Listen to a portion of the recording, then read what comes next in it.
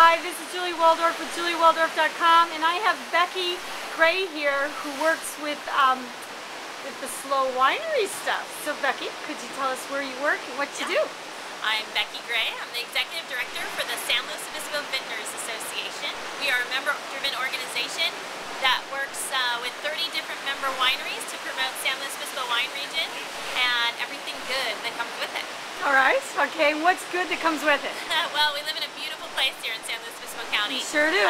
But especially, there's a lot to do. You can be surfing, like at the beach behind us, and climb a peak by noon with a picnic lunch, and end up and go wine tasting in the afternoon. 5 miles away, right? Yep, just so you're 5 between miles the from winery and the beach. You got it. Yes. And the weather's wonderful. Weather is gorgeous here. So we have perfect growing conditions here.